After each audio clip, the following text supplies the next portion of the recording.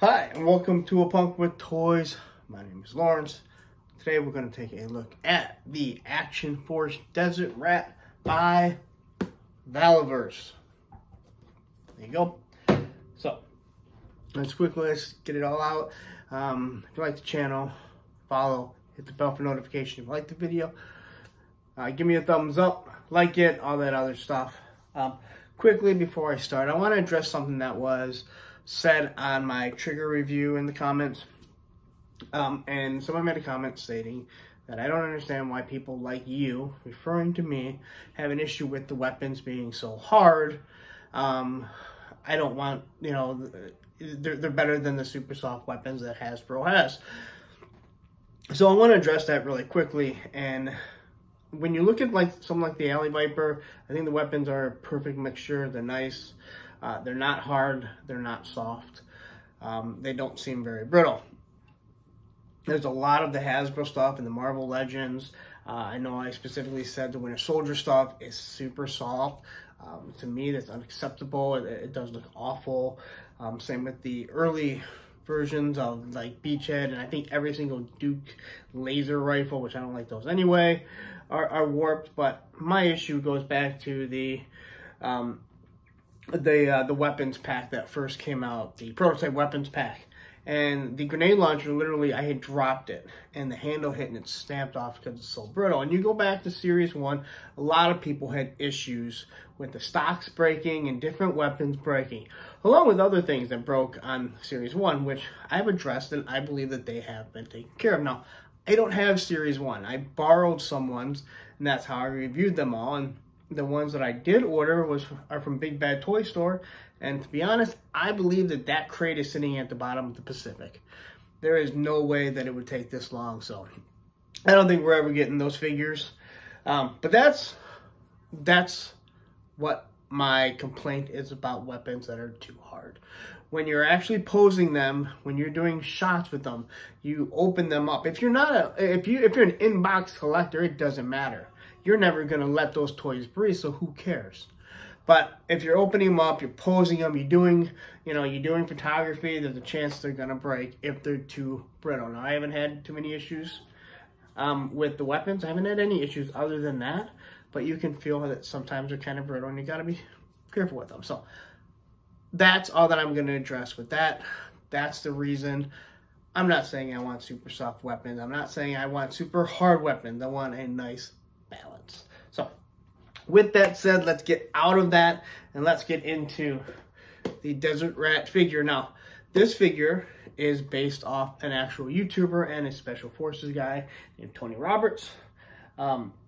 It tells where he's from. He's on the YouTube channels with Bobby Valla, who's the owner of Action Force, and I think due to their friendship and the fact that he was actually Special Forces, he decided to put him in the line. So this actually makes the third live action real person in their series. Now, as you can see, the box is a little different, and by little I mean completely different colors. From what I understand, Desert Rat is an actual figure that was in the Action Force line before. And so now, I don't know if that was Tony's favorite one, and that's why Bobby did it, but just like the Sergeant Slammer that they did, it has the original Action Force colors, and I'm fine with that. It's a Valaverse exclusive, so that's pretty cool. There you have the side, this artwork. I'm going to be honest, I'm not a big fan of this artwork, and I've been very complimentary about the artwork that's been on the side, but for this one, yeah, not a big fan of it. And on the back, you have your cross style. Again, there's no Desert Rat because I believe it is because he is, yeah, I lost my train of thought. Because it's a exclusive, but it's in the file card and it's in yellow. You have your flag points, your action points, which is like your flag points. So enough with that. That's what the box looks like. All right, we've all seen them 100 times. Here's your figure. And here you can see I have a pistol. He does not come with the blast effect. That came with the weapons pack that I ordered. Got him with the knife. I actually have the clips out. And then he comes with an M4, Now this is the first time I believe in this line that this M4 has been put in. So without further ado, let's not waste any time. Let's take a look at this because again, nobody really wants to be looking at me. All right, so here we go. Here's a look at our figure. Let's start off with the legs. He uses the same legs as the trigger.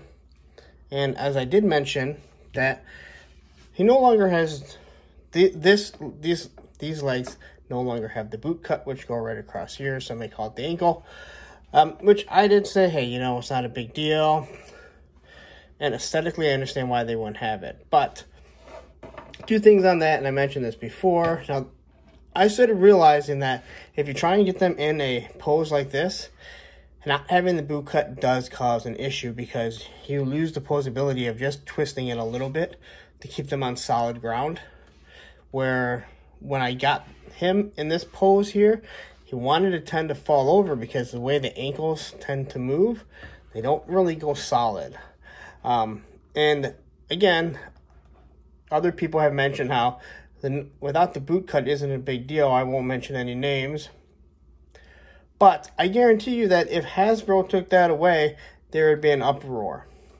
So I understand aesthetically it would take away from right here, where the boot you don't notice, but it does take away from the posability and keeping your figures actually standing up. So I will say I didn't have any issues with moving him around, but when I did grab him off my porch today, it was about 95 degrees. So as I was making dinner and I opened him, he was literally warm to the touch. So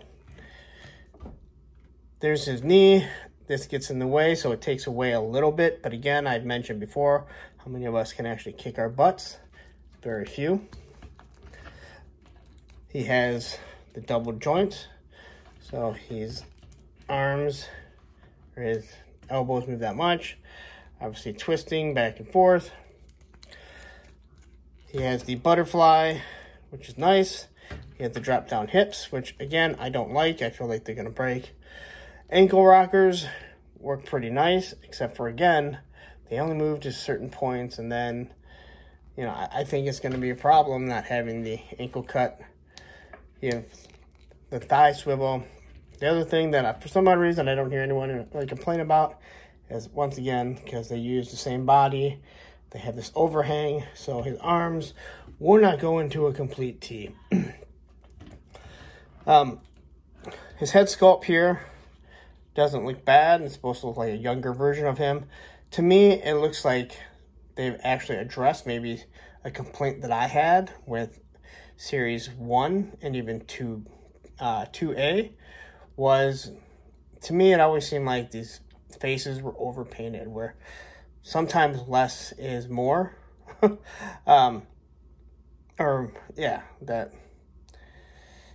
Less is more.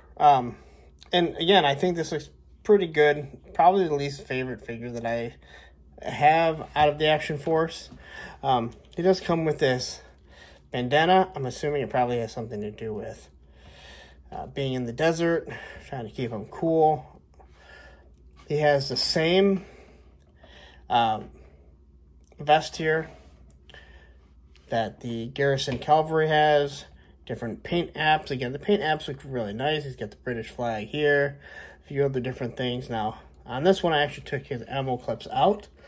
So when I did pictures. And they do just slide in very nicely.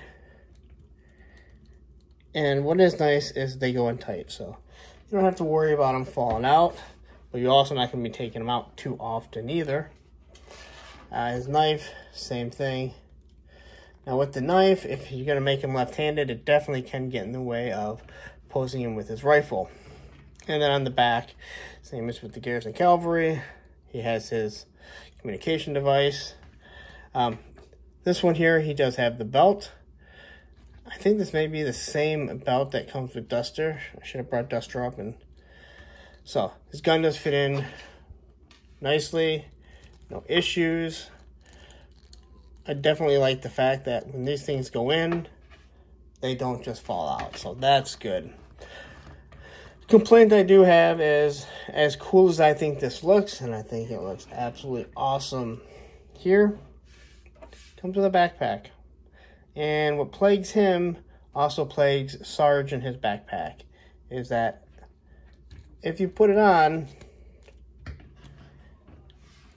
it hangs off way too far because this gets in the way. So I can't see myself ever posing him with this. But that's just me. I can't speak for everyone. Now going up to here. Alright, so you can see there's nice paint apps. I'm not really sure if he has a tattoo or if that's flowers on a shirt. I'm not really sure exactly what it is. But it does look really nice. Even the scarf here has some nice paint apps on it. Again, with the backpacks here, it is nice. They open up and you can carry, you know, a few different weapons or different things like that if you just want a storage. So that's nice. Smart idea, no doubt about that. Now we'll take a look at his weapon. Oh, I should have mentioned he does come with his arsenal of hands, which like I mentioned before, I think we have more than enough hands. He has no helmet, no radio to go with him, different things like that. Seems like, you know, it would have been nice had he had like maybe this to go with it. Again, I don't need that many hands. We got more than enough now. I'd rather have each one have a blast effect. So, all right, so let's take a look at the M4. So, really nice looking weapon. If you take the one from the weapons pack Charlie, you can see it's almost the exact same. Okay, I kind of looked at it. I put them together. They put the stock on this one and the suppressor, so it obviously makes it different, but everything else looks pretty much the same, other than the paint apps are a little different. And on this side here, they have something on the rail system. All right, but there is one huge beef that I have with this, and I don't know if this just has to do with how these were manufactured, but this trigger hole right here is too small for the fingers. So I'll show you quickly with this one here, and when you put it on it, finger fits perfect. All right, no issues. Every single weapon has fit flawlessly, no problems. Now with this one, when you put it on, it's too small for his finger. You literally have to push it through, and it kind of stretches out the finger because it doesn't slide in perfectly fine. So it looks like for some odd reason, when they obviously made the mold a little different, so you can see that there, it didn't fit properly. So now it's actually tight and it pops out. So it's kind of pinching down on his finger. It's not the worst thing in the world, but it definitely has to do with that hole being just too small for the fingers. But other than that, really nice figure. He comes with, again, same pistol that Duster comes with. Alright, which, I don't know, it seems kind of small at first, but I don't know, man. I gotta look at Duster's, but man, Duster seems smaller, but who knows? Maybe because it was the rifle that Duster came with. You know, it's this pistol. I believe it's the same rifle. I was actually, when I did, it didn't dawn on me that was Duster's rifle that he came with. So, anyway, there you go. Another nice looking figure by Valaverse. I think he's going to fit in really nice with Dusty as one of his guys. I guess I should have mentioned. Once again, they don't use the ab crunch. They use the rocker system. He does seem to set a little too high here. That's the one thing I noticed. Like, for some odd reason, I never noticed any of their other waists being this high up. So aesthetically, it seems odd. Let me grab this one here. I don't know. He fits. Everything seems to fit. He may be the same, but maybe because this hangs down. I don't know. For some odd reason, this is the first one that I've noticed, but it just seems like his body doesn't seem to fit properly. Just kind of strange. So anyway, that's it. There's a look at Duster. All right, so there you have it. Let's look at our Duster. Not Duster. That's a look at our Desert Rat. And I got all these figures. Again, this is probably the one I like least. He's very bland. Again, I think he'll be a good Desert Trooper. I think he'll go really nice with Dusty. That's probably where I'll be putting him. But this is probably my least liked figure. He's not a bad figure. He definitely fits in, but to me, he kind of reminds me of what a green shirt should be. But I guess if you really wanted to, you could order, you know, their figures with their trooper figures, their builder figures, whatever they want to call them. But hey, you know, you only get one gun. He comes kind of loaded out with everything that you would need for a bunch of green shirts. So I think he actually fits. It'd be nice if they would have given him a helmet or a communication device. Again, it comes with the red box, which is cool. It's a callback to the actual Action Force. I don't know much about Action Force other than what pretty much the Full Force tells me. Full Force podcast, which if you're not watching and you're a G.I. Joe fan, you should be watching the Full Force podcast. I don't know why I just decided to give them a shout out. So anyway, I'm going to call it up. I'm going to call it. I think I've gone over enough. I'll put links to the other 3 figures that I've done from this wave. Or you can actually just look in the my videos. Actually, all going to be lined up, so it won't be hard to find them. But again, if you like the video, give me a thumbs up, like it, follow the channel. It does help out tremendously.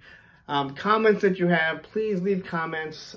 Anything that I can do to get better. If you guys can have constructive criticism, I try and answer the majority of the responses that I get, positive or negative. Hey, you know what? They're toys. I'm not going to get too upset about anything. Again, nice looking action figure.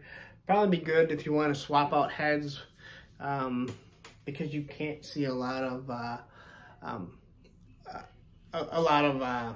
color on him other than his hand. So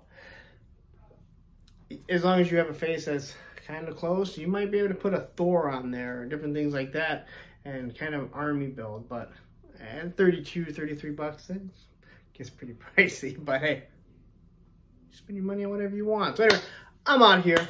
Again, Instagram, A Punk with Toys. Twitter, A Punk with Toys.